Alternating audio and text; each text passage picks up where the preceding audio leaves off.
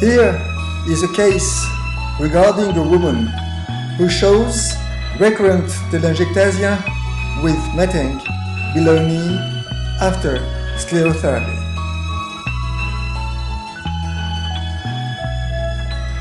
Hemodynamic mapping elicits a competent great saphenous femoral junction, but an incompetent anterior saphena reflecting down to a tributary that overloads the Telangectasia.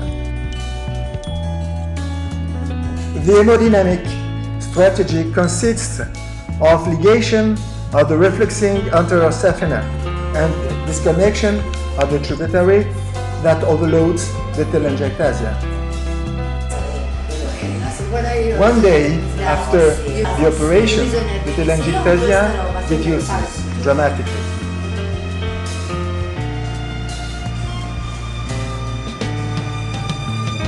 One month later, the Telangectasia has completely disappeared without any additional sclerotherapy.